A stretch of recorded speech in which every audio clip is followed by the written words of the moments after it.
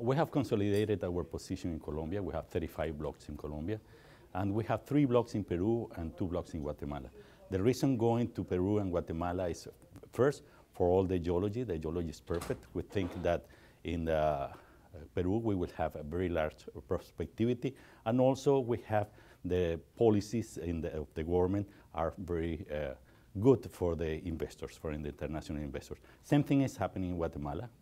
Guatemala is a new frontier, but what we see there is the continuation of all these Mexican oil fields going down south into Guatemala.